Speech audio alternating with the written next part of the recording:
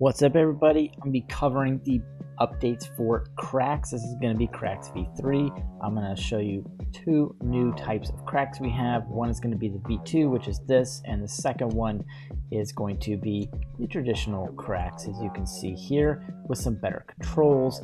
And we're going to go over a cool selection tool that will just allow you to automatically see what the object is, select it, and then it doesn't matter how many objects that you select in the scene, you just iterate them through, or you can just grab, say, a couple and then have those selected.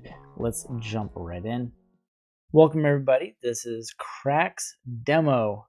This is a demo for v3. This is version 3, and there's also a reworked version 2. I got rid of the old version because effectively the entire file I had for that crashed. So it just rebuilt everything, made it run like, I don't know, 500 times faster, something like that. It's a crazy number. Anyways, I don't really know. I just know it's running stupid fast now. So we'll start off with Cracks v3 because it is technically the one you know. So boom, it adds cracks. Shift left arrow brings you to frame 1. This is because it is simulation backed. You will not be able to see any changes unless you are on frame 1. Now, certain mesh objects will have a piece disappear once you get to a certain threshold. That's okay because you can individually crack these once you have applied the modifier and then separated by loose parts. Now there's a few changes. The loose parts operation is here now. So you'll start off like this. It'll just say, hey, add cracks, or first select an object. That would mean, hey, if there's an object in your scene that has the modifier on it. Otherwise, it's not going to show any of these properties, so we don't get any funky errors. So if you click on cracks 2, you get this. You're on frame 1. And let's just say you like this setup right here. You don't even always have to bake the simulation. It's kind of up to you. It's a lot smoother and you will get better cracks, but you could just apply the cracks.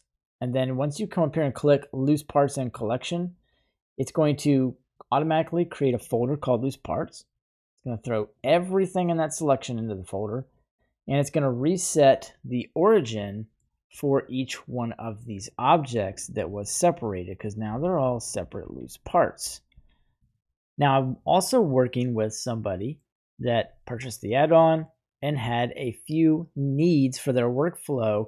One of them was the loose part and separate by selection, but there was a bigger need, and that is controlling the cracks and having the ability to crack individual pieces more easily.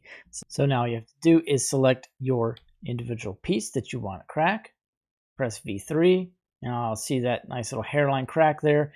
And you have a couple of options. You can change the crack type. This is a Voronoi projection, and the other one is going to be a basic noise projection. So we'll actually use the Voronoi for this one. And then I want to bring the cursor somewhere in here. Doesn't matter. Somewhere to the center of your object would be nice. And drop in and empty planes access. Just scale it up so I can see it. Apply the scale. And I want to grab this because I can now translate and rotate the cracks with the empty. So once you grab this, make sure you're on frame 1. You'll be able to kind of move your cracks around. And if it disappears, it's just a funky overlap with the boolean, because we all know that booleans and stuff, they're kind of unpredictable sometimes. And if you like the crack there, then you could rotate it a little bit. Maybe something like right close to the edge. Let's see, what axis am I on? I think Y. So if I go on the Y axis, you can kind of move that around a little bit.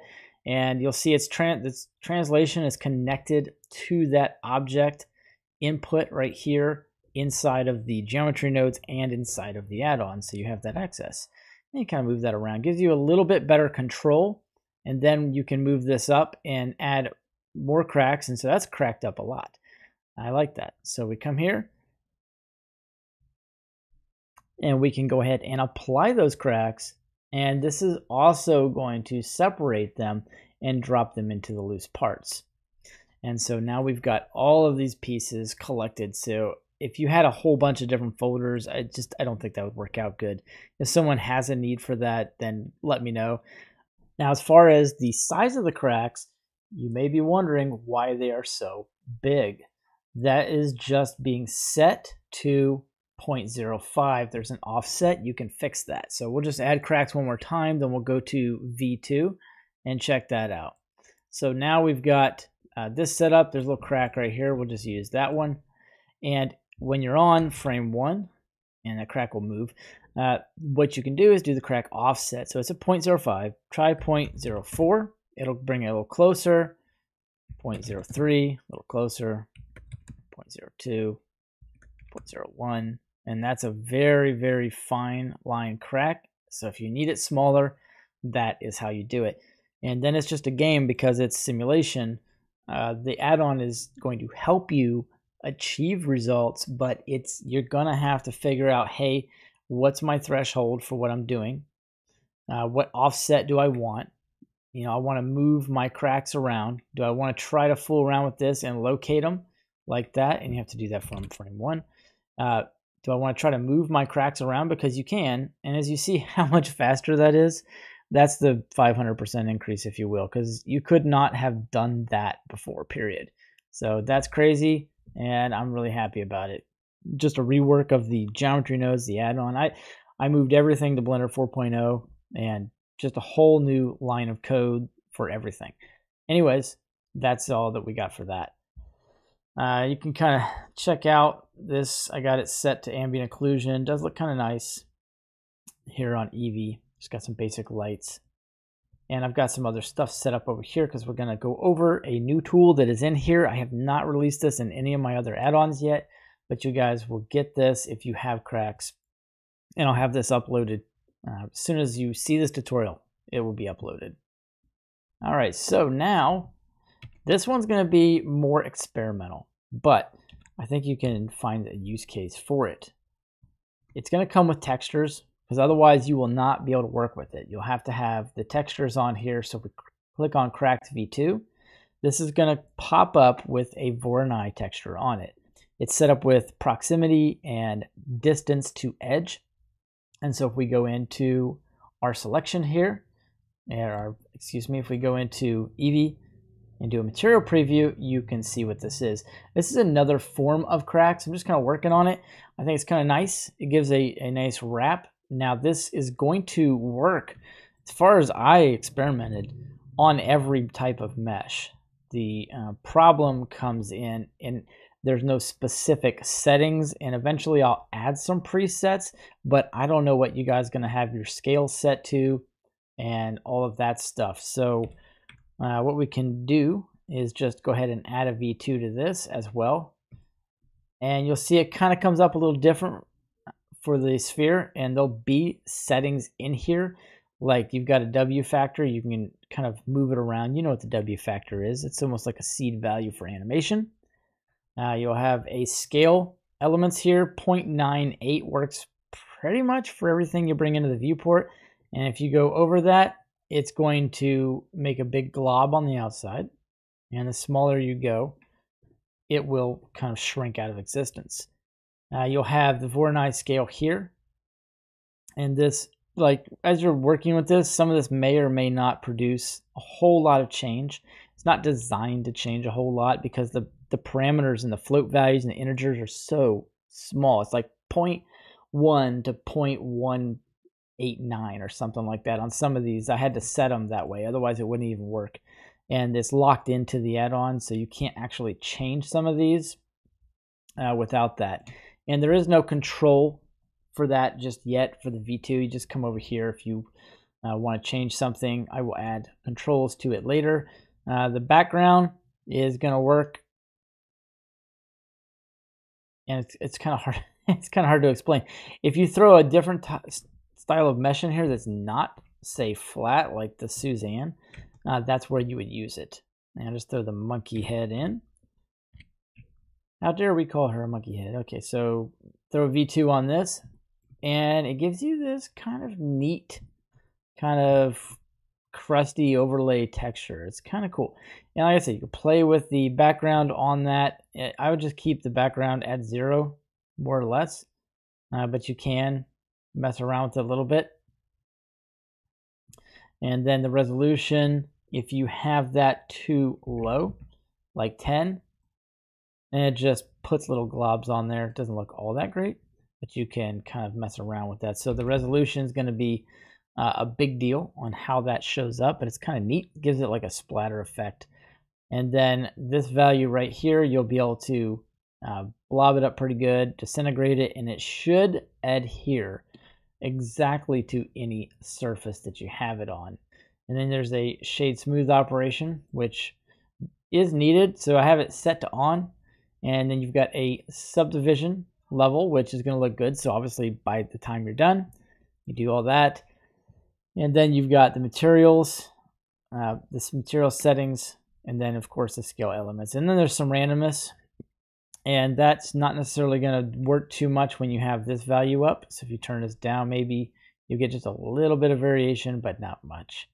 And that is V2. I really like it on flat surfaces. It's pretty cool. Now you'll also have Alt-Y, and let me just pull this up so we're more organized. Underneath the Cracks V3, you'll have Pi menu. You will have a key map for that, so you can change it. And this is going to be an origin Pi. So Alt-Y will pull that up. You'll get all your stuff. Plus you can switch median and bounds, and it will remember where it was. So it's all preset. It'll set everything for you. Now you have an X-ray menu, which is Alt-F, which is really cool. So if you hit Alt-F inside the 3D viewport, it's going to switch you into X-ray mode. So we can check that out. I'm going to come over here and we'll just be able to see, hit Alt-F, X-ray, and it's a modal.